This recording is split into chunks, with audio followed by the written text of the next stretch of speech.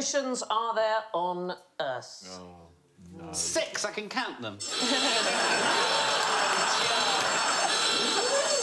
First time on the show. Yeah. Straight into that trap.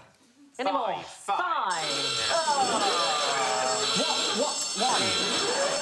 One is the correct answer. Well, they're all joined, aren't they? That is the reason, indeed. According to America's National Oceanic and Atmospheric Administration, there's only one ocean. It's the world ocean. It covers 71% of the world's surface. So, to make it a bit more convenient, they divide it into 4 smaller oceans: the Pacific, the Atlantic, the Indian, and the Arctic.